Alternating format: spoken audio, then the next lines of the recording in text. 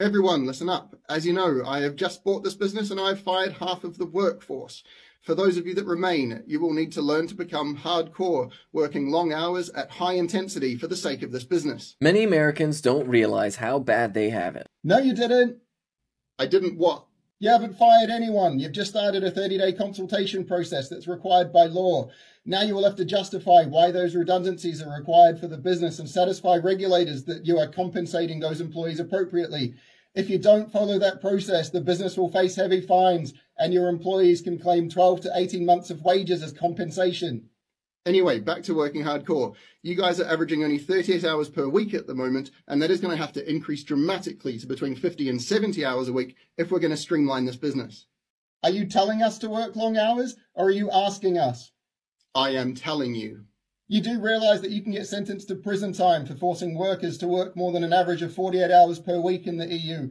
So I'm going to assume you are asking us each individually to opt out of the European Workers Directive. So let's ask, who here wants to opt out of the European Workers Directive and agree to work more than 48 hours a week for phony Stark here? Get space car. Somebody get me the legal team. You fired them all yesterday. Lucky for you, they're still in their 30-day consultation period, so they still work here. So this TikTok by America is the Bad Place is on some level making fun of how over the top and ridiculous Elon Musk is, while at the same time pointing out the fact that the things Elon Musk is doing to Twitter right now by randomly firing people and just radically changing the structure of the company, trying to demand ridiculous amounts of hours and cutting benefits, is something that would quite literally be illegal in European countries. But it just goes to show how little labor protections there are in the United States, that fundamentally American workers have almost no rights in the workplace. And there's so many different reasons for that that are important to understand. So let's get into why the United States has a system where people like Elon Musk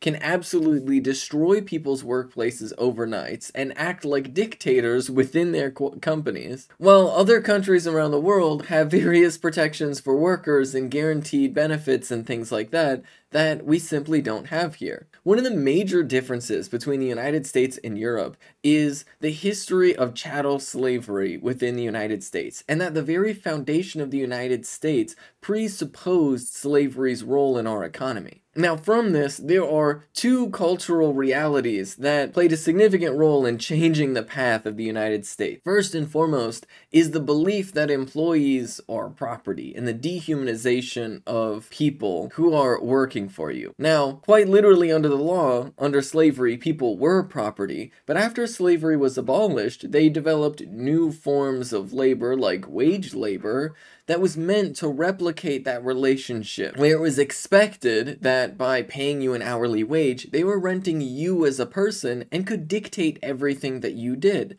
as opposed to before that with either contract labor or salaried work, where you had defined roles and tasks that you were supposed to do, and if that was done, your time was kind of your own. And the expectation always was that you'd be guaranteed enough money to survive. So the influence that slavery had on people's cultural beliefs, and specifically employers and business owners' beliefs about how workers should be treated, plays a major role even to this very day. But then there's the other layer to it, where the United States, because of our system of slavery, quite literally was stuffed with militias, with violent mobs, whose entire purpose it was, at that point, to capture slaves for the benefit of wealthy business owners. And you see, once again, after slavery was abolished, sort of technically in the United States, we still have slavery in our prison system, those militias never went away, because as industrial capitalism began in the United States, the response to union workers within the United States was far more violent than it was in European countries.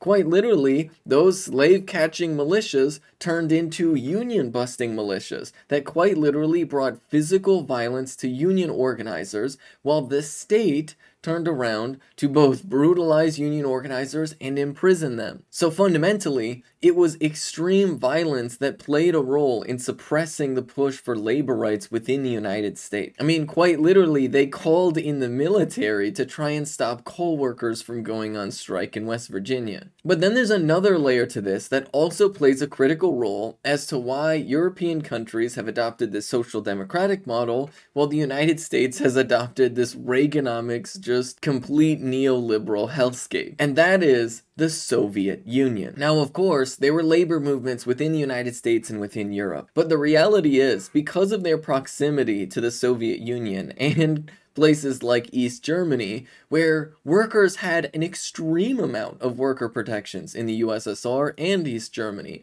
where working hours were much shorter, where people expected to be able to do things like go to the doctor on their paid time, and people were quite literally going to the grocery store on their paid time. In fact, one of the things that people try and say about the USSR is that it was terribly inefficient, but one of those inefficiency was born of the fact that workers, for the most part, had a right to leave work whenever they wanted to, and were guaranteed a job, essentially. Which meant that people didn't have to worry or stress that much about their material needs, and could work more relaxed hours. Seeing that, and seeing the increased safety standards, seeing the improved status of women, and seeing workplaces in the USSR that were fundamentally better for the workers, a lot of workers in European countries wanted that, and a lot of business owners and capitalists within those European countries were terrified of it. Because of that proximity, they thought that people would start organizing their own socialist revolutions inside of the European countries. And so, out of fear for these socialist revolutions, you have these social democratic parties that claimed in the long term they would push for the same goals and efforts as the socialists, but in the short term would maintain the capitalist system. Now, obviously, those social democracies fundamentally failed beyond just setting up some basic safety nets that themselves have been actively eroded by the capitalists who keep pushing neoliberal politics. In fact, the European Union itself quite literally bans any attempt to nationalize industries because it views it as anti-competitive. So the neoliberal paradigm is kind of established within the EU. But they still have these basic safety nets that were put in place because capitalists during the time of the Soviet Union were so afraid of a socialist revolution. The United States, on the other hand, continued with its violent suppression of political opposition, and while we did have the New Deal in response to fears of socialist revolutions within the United States, the reality is that the New Deal was really more of an apartheid system than anything else, because the New Deal ushered in investments in suburbia and highway development and infrastructure development that was specifically crafted to get white Americans to stop showing solidarity with the struggles of marginalized people. They created the middle class specifically for working class white folks in an effort to try and destabilize any further movement. And then they pushed these Reaganomics politics of just rampant, ruthless privatization and the absolute destruction of any type of social safety net. So all of this really is to say that capitalism is a lot more like a dictatorship than people care to realize. And the harsh reality is, when it comes to a lot of benefits within the European countries,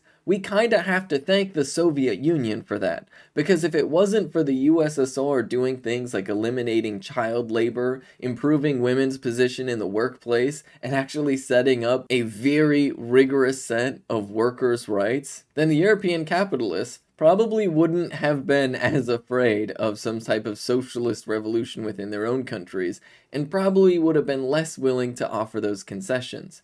And what tiny concessions the United States itself got are also, in large part, due to the fact that the USSR was out there showing an example and actually threatened to show workers a world where they had a higher standard of living than anywhere else at the time.